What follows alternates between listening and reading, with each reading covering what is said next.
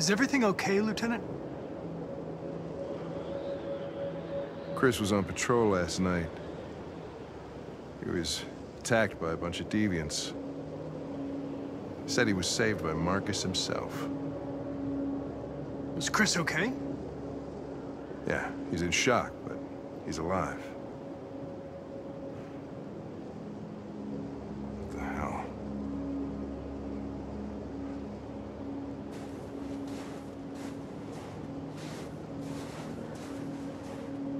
Kamsky left Cyberlife 10 years ago.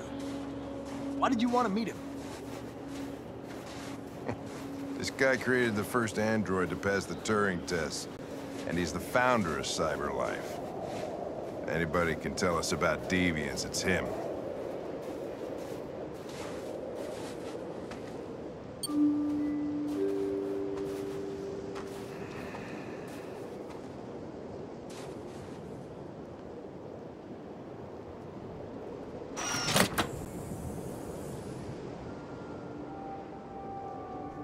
Hi. I'm Lieutenant Hank Anderson, Detroit Police Department. I'm here to see Mr. Elijah Kamsky. Please, come in. Okay.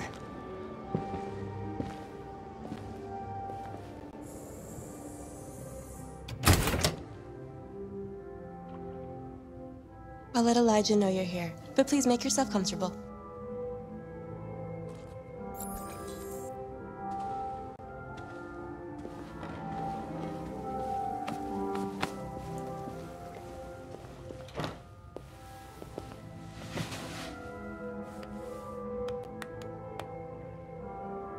Nice girl.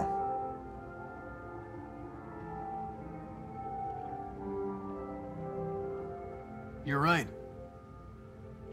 She's really pretty. Nice place. Guess androids haven't been a bad thing for everybody. So you're about to meet your maker, Connor. How's it feel?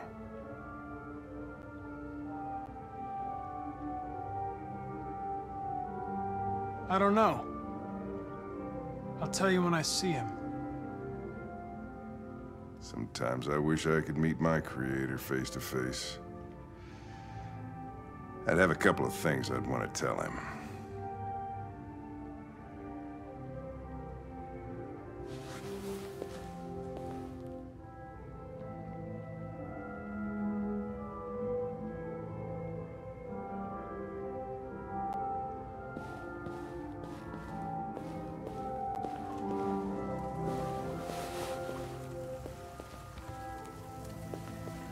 Elijah will see you now.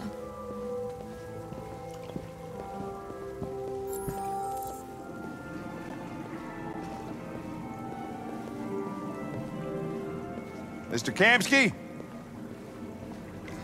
Just a moment, please.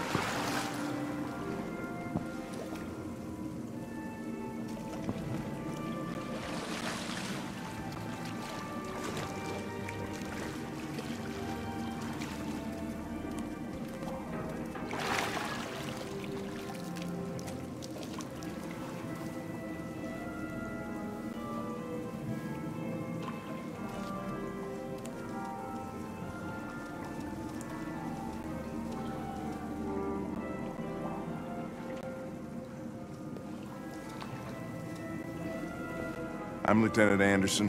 This is Connor. What can I do for you, Lieutenant? Sir, we're investigating deviants. I know you left Cyberlife years ago, but I was hoping you'd be able to tell us something we don't know.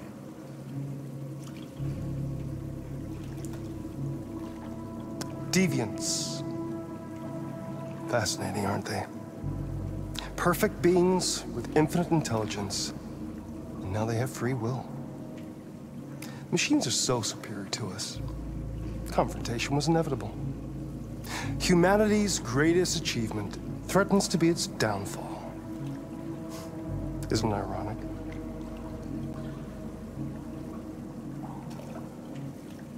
Something in the Deviant's program seems to emulate emotion.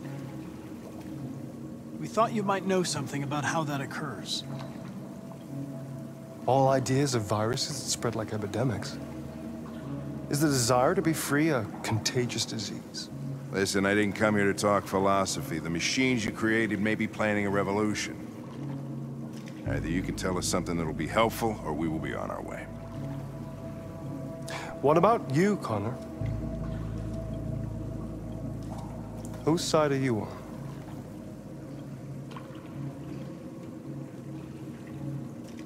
I have no side. I was designed to stop deviants, and that's what I intend to do. Well, that's what you're programmed to say. But you...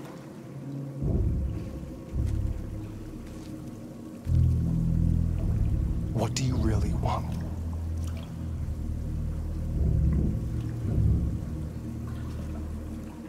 I don't want anything. I am a machine. Chloe? I'm sure you're familiar with the Turing test. Mere formality. Simple question of algorithms and computing capacity. What interests me is whether machines are capable of empathy. I call it the Kamsky test. It's very simple, you'll see. Magnificent, isn't it? One of the first intelligent models developed by CyberLife. Young and beautiful forever. A flower that will never wither. But what is it really? A piece of plastic imitating a human? Or a living being? With a soul?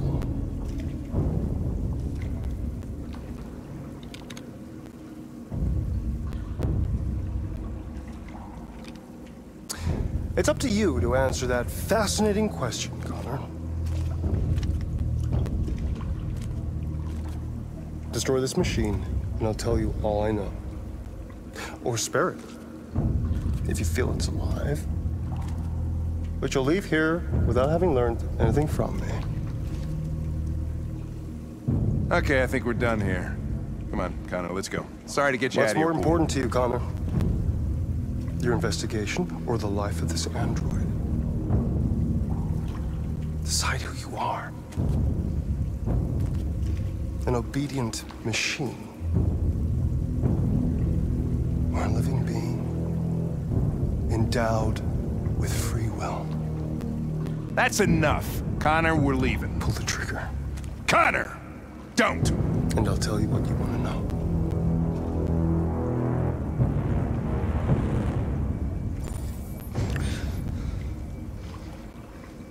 Fascinating.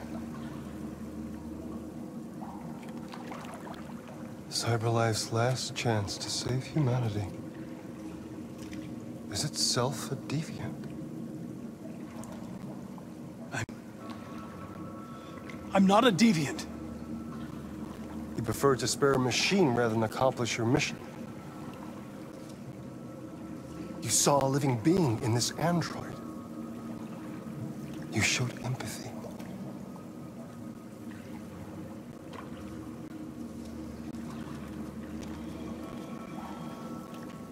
A war is coming.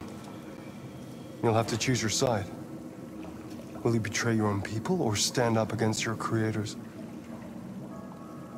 What can be worse than having to choose between two evils? Let's get out of here.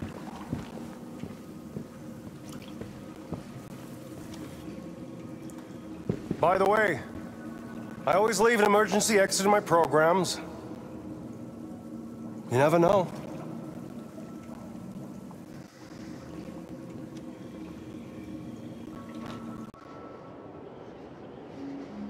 Why didn't you shoot? I just saw that girl's eyes, and I couldn't. That's all. You're always saying you would do anything to accomplish your mission.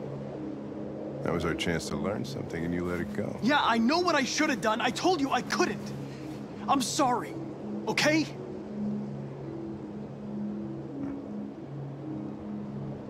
Well, maybe you did the right thing.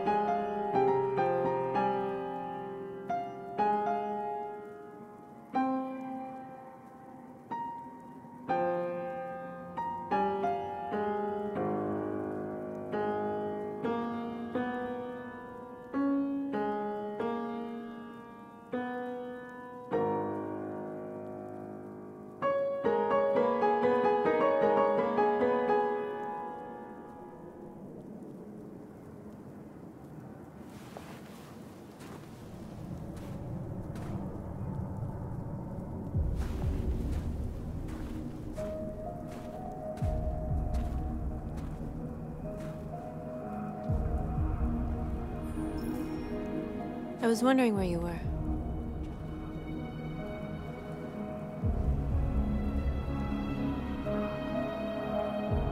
I needed to see the daylight. I like it here. I come here often. It's like being alone with the world. We've freed hundreds of our people, and they're still coming from all over the city. Those who dream of freedom come to Jericho. Something's changing. You seem preoccupied. They all obey me. They follow me without question. And that much power feels good. And scary at the same time. All the media are talking about what we did last night. The humans are terrified. They're afraid of a civil war. Many of our people were burned in response to what happened. The humans hate us. They'll never give us our freedom.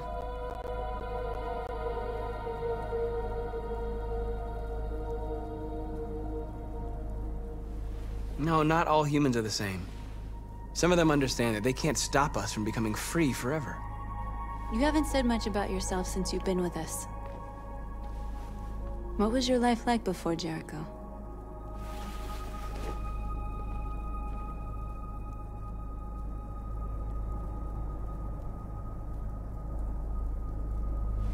I was caring for an old man. He was like a father to me. He showed me that humans and androids can't live together.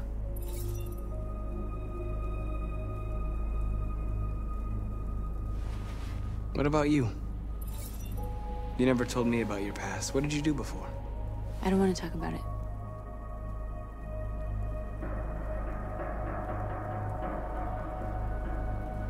North, we're fighting together. We have to know things about each other to trust each other.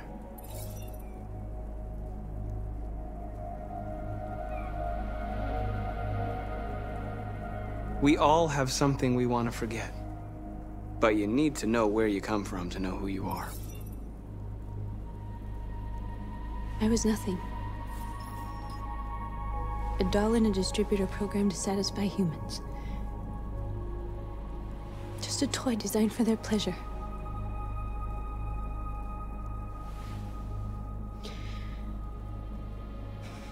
One day I was with a man who rented me.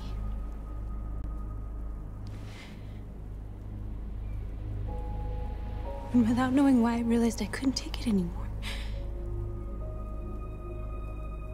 I strangled him and I ran away. There, now you know everything. I shouldn't have told you.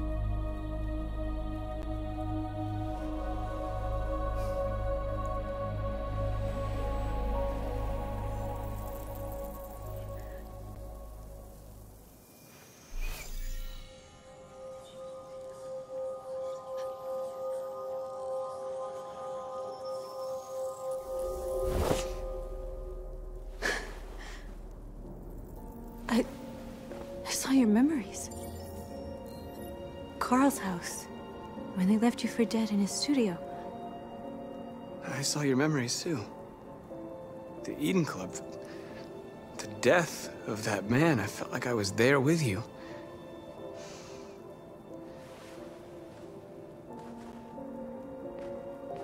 North.